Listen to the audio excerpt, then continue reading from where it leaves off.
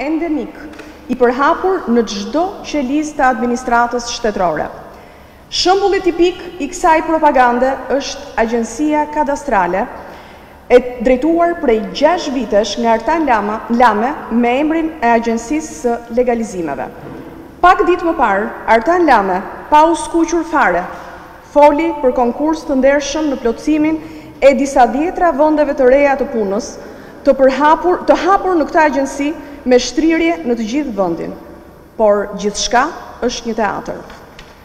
Artan Lamen, si gjithë kolegët e tjerë, pjesë të qeverisë grabitëse të Edi Ramës, nuk mund të organizojnë konkurse të ndershme.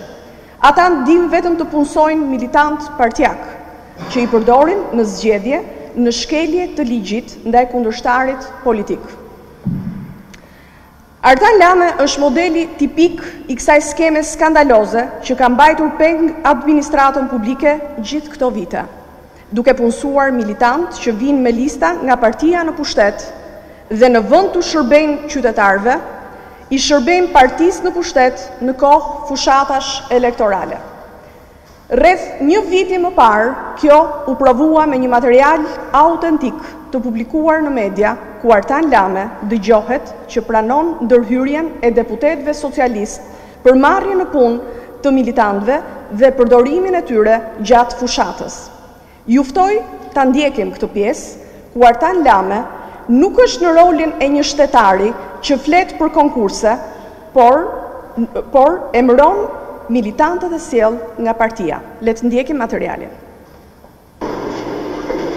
Në rrugën para zgjedhjeve, që do të thotë me historia deputetësh, me ministra, me nevoja, me kandidat bashkishë, gjithë kërkojnë ndihmë dhe kërkojnë mbështetje. E keni parë që legalizimet është nga gjërat më të rëndësishme që po konsiderohet, kështu që deri në zgjedhje historinë e ditës shtunë do ta dëgjoj. Për sa kohë që unë shtunë jam ditë në punë, kush me mendon që ditën e shtunë do të rri pushim, me fare thjesht me ta thoj dhe natyrisht duhet iki pastaj.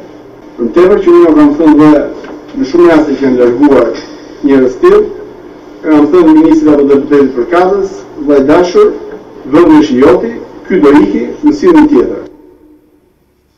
Siç e pat pra, teatri që luhet me shqiptarët dhe tallja e tyre nga Artan Lamen dhe shefi i tij, Edi Rama, është fare i qartë.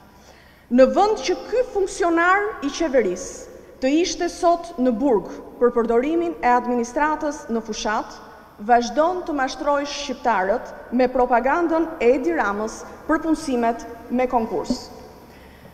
Modeli i vërtet i Artan Lamens dhe gjithë të ngjashmëve të tij është vetë Edi Rama. Dosja 339, e trajtuar gjërësisht nga zëri i Amerikës, pak muaj më parë, provoi se është kryeministri ai që ndërhyn drejt për prishjen e konkurseve të administratës dhe në mënyrë kriminale ndërhyn nga zyrat e tij për të larguar më të aftët dhe për të punësuar militantët partiak apo njerëzit e kriminalizuar. Edi Rama ka ngritur një shtet mafioz, ku gara në zgjedhje, gara për vendet e punës, gara për tenderat janë fasad e një pushteti të korruptuar dhe të inkriminuar. Prandaj sot Shqipëria ka vetëm një zgjidhje, largimi i Edi Ramës. Ju falenderoj.